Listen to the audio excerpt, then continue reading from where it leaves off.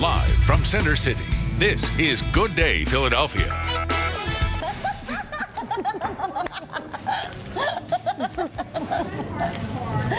Are we talking? Oh my goodness, we were joking around. You know how we say good day? This one knows how to say it a little bit better. G'day. G'day. She's from Australia. She's super productive, and she's going to tell you how to get anything done in 15 minutes. I'm talking about tidying up the house, getting ready for the Outlaws. Absolutely. Even shopping. Absolutely. We'll be back after the break. Do it one more time.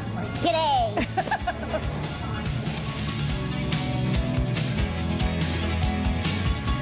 So we'll get to that in just a second here, but this holiday season, we're all feeling the crunch, no question about it, cleaning the house, keeping up with all our fake social media pals, you know, on Facebook and stuff like that. Gosh. Getting gifts all wrapped. Ah!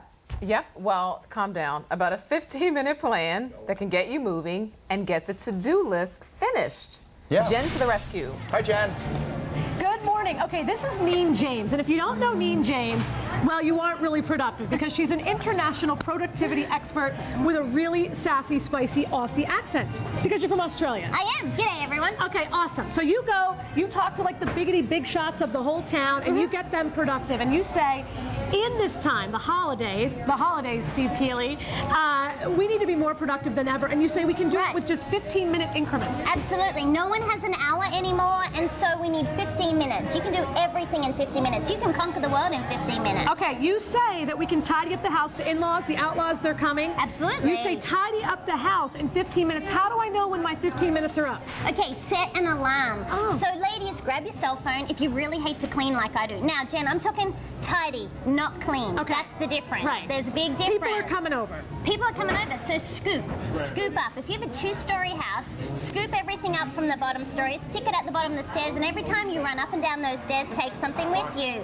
All you want to focus on is the lounge, the kitchen, and the powder room, because they are high traffic areas. Just idea. wipe down, get rid of stuff, hide it in closets. I don't care, no one's going to look.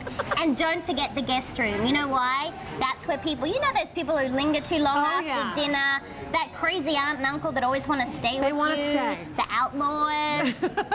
Yeah. You also say when it comes to cleaning, you should, now's the time to hire someone, even if it's just the one-time hiring. Right. Just get a one-time clean, top to bottom, the whole house. And it's easier to maintain in the holidays.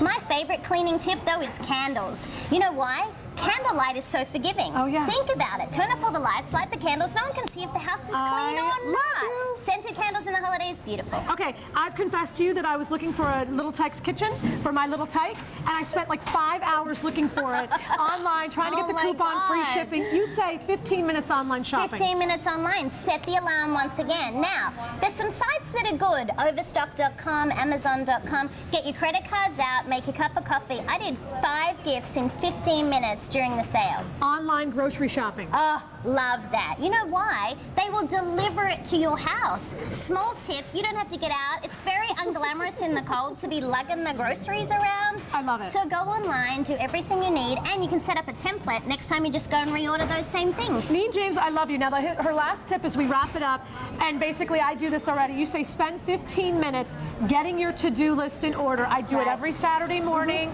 We got a birthday party, we got a this, just get it done. Get it done. Have one to-do list. You put work on the left, personal on the right, do a brain dump. Sit down for 15 minutes, get it all out of your head, put it on paper, and you know what? It's not as scary as it sounds in your head once it's on paper.